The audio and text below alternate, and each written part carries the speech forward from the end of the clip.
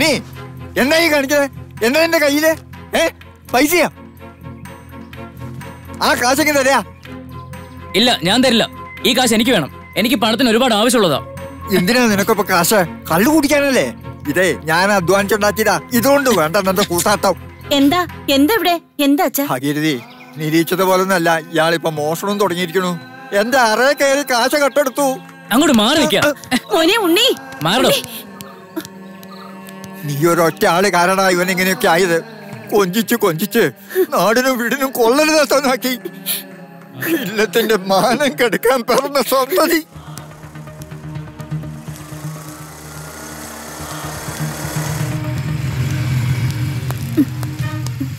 ഉണ്ണി കയ്യിന്ന് വിട്. ഞാനൊരു കാര്യം ആവശ്യപ്പെട്ടിട്ട് ശ്രുതി ഇന്നേ വരെ മറുപടി പറഞ്ഞില്ല. പറയ്, ഞാൻ ഒരുപാടങ്ങ് മോഹിച്ചു പോയി. അതുകൊണ്ടാ. വെറുതെ വശവത്തരം പറയാതെ കൈയെടുക്ക, ഇല്ലെങ്കിൽ ഞാൻ ഒച്ച വെച്ച് ആളെ കൂട്ടും. എന്നാ ഒച്ച നോക്കടി. നിനക്ക് ഈ ഉണ്ണിയെ ശരിക്കും അറിയാഞ്ഞിട്ടോ. ഉണ്ണി ഒരു കാര്യം മനസ്സിൽ വിചാരിച്ചാൽ നേടിയിരിക്കും, അതെന്ത് വില കൊടുത്തിട്ടാണെങ്കിലും. പൊയ്ക്കോടി നീ. പക്ഷെ നീ എന്നേക്കുമായി ഉണ്ണിയുടെ കയ്യിൽ നിന്ന് രക്ഷപ്പെടാന്ന് വിചാരിക്കണ്ട കേട്ടോ. എന്താ കുഞ്ഞ ഇതെല്ലാം?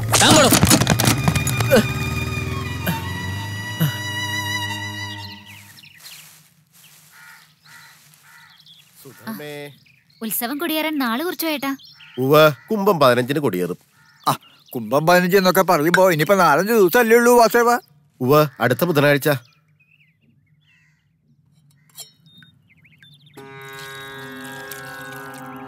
ഉണ്ണി തെങ്ങടാ? ടൗണിലേക്ക്.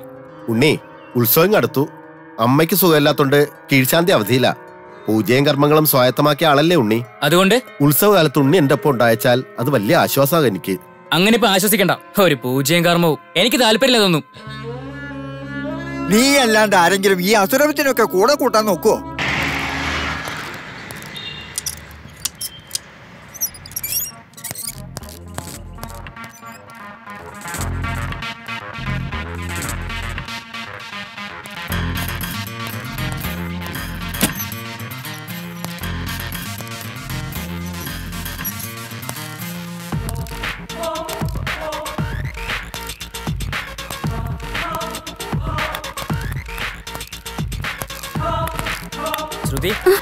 ഉണ്ണി എന്തിനാ ഇവിടെ വന്നേ?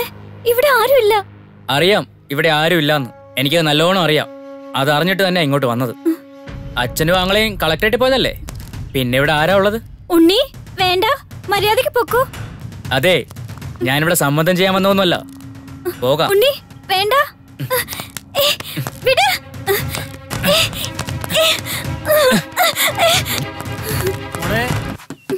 വാതിൽ തുറക്ക.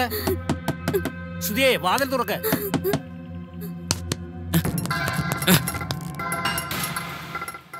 ഇവിടെ നടന്നതൊന്നും നിന്റെ അച്ഛനും ആങ്ങളമാരും അറിയരുത്. അറിഞ്ഞാ കൊന്നുകളയും നിന്നെ ഞാൻ. മോളെ, മോളെ, വാതിൽ തുറക്ക.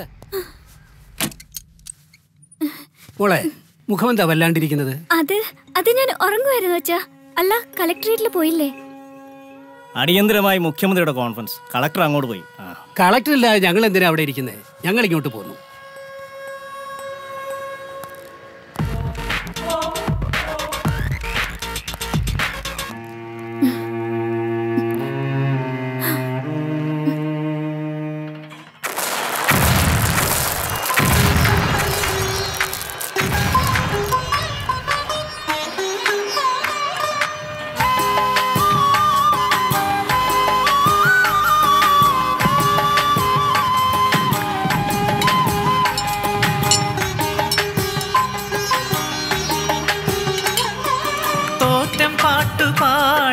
ചെമ്പട്ടുടുത്താടി കുരുത്തോലത്തെയ്യങ്ങൾ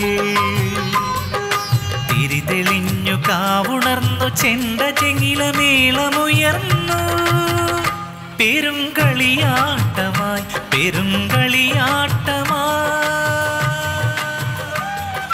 തോറ്റം പാട്ടുപാടി ചെമ്പട്ടുടുത്താടി.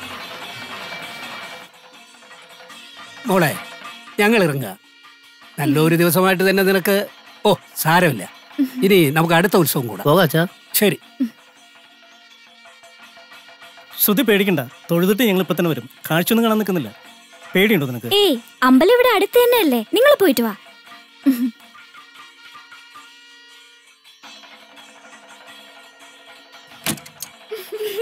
അച്ഛാ, ശ്രുതിക്ക് ഈയിടെയായി എന്തോ മാറ്റം ഉണ്ടല്ലോ, അച്ഛൻ ശ്രദ്ധിച്ചില്ലേ? ഞാനും കാണുന്നുണ്ട്. എപ്പോഴും കളിച്ചു ചിരിച്ച് നടക്കാറുണ്ടായിരുന്ന അവളിപ്പോ ഒന്നും മിണ്ടാറേയില്ല. മനസ്സിനെന്തോ പ്രയാസമുള്ളതുപോലെ. അച്ഛൻ അവളോടൊന്നും ചോദിച്ചില്ലേ? ചോദിക്കുമ്പോഴൊക്കെ ഒന്നുമില്ലെന്ന് അവള് പറയുന്നേ. ഏതായാലും നിങ്ങൾ വൈകാതെ വീട്ടിലേക്ക് പോണം കേട്ടോ.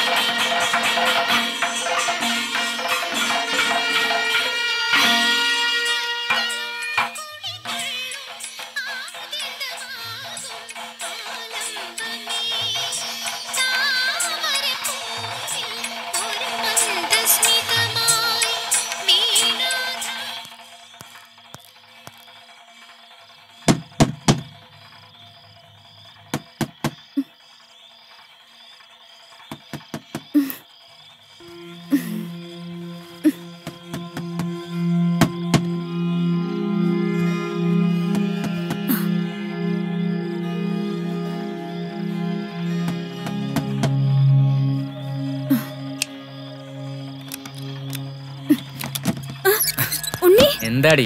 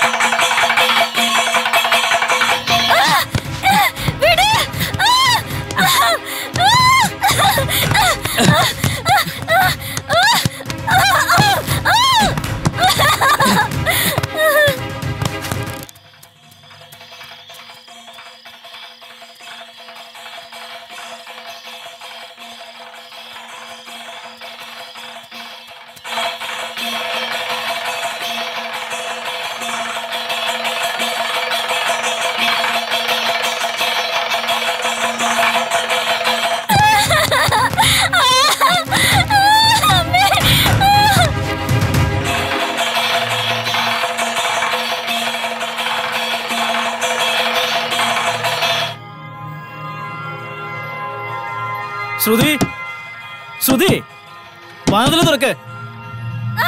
ശ്രുതി, വാതിൽ തുറക്കാൻ.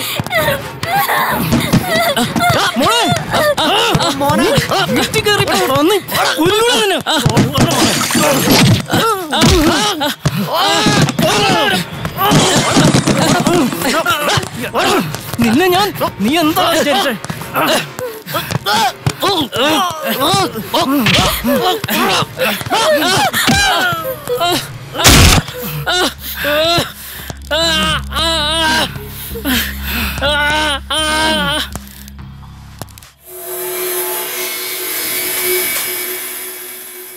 എന്തായാലും ഇത്തവണത്തെ ഉത്സവം ഗംഭീരമായിരുന്നു, പറയാതിരിക്കാൻ വയ്യ.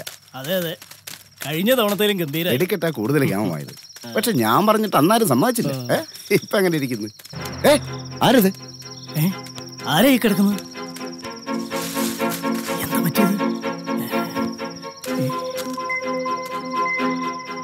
അയ്യോ, ഉണ്ണിയമ്പൂരി കള്ളൊടിച്ചു വീണായിരിക്കും. വേറെന്തോ പറ്റിയതാ. എന്താ അവിടെ ആൾക്കാർ? എന്താ അവിടെ? ഇല്ലത്തെ ഉണ്ണി. എന്താ എന്താ ഇവിടെ? എന്താ ആരാ? അയ്യോ മോനെ, ഉണ്ണി, ഉണ്ണി.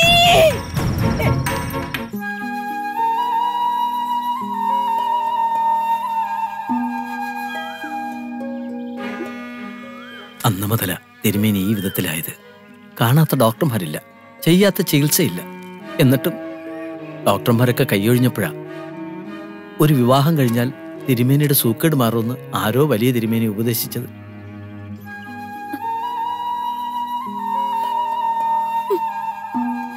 ഈ നാട്ടിൽ മുഴുവൻ തിരക്കിട്ടും ഉണ്ണി നമ്പൂതിരിക്ക് വേളിയാകാൻ ഒരു പെൺകുട്ടിയെ കിട്ടിയില്ല. അങ്ങനെ കുഞ്ഞിനെ